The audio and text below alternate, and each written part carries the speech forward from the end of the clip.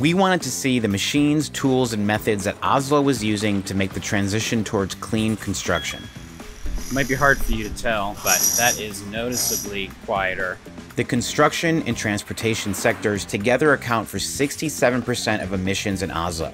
With construction alone responsible for 20% of emissions, Oslo began paying more for municipal construction projects to help incentivize the creation of an electric construction equipment industry. So this is an excavator, and this is fully electric. This is electric, yes.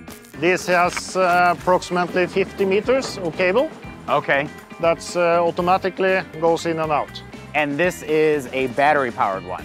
They are recharged during lunchtime, and we can also detach the batteries and replace them.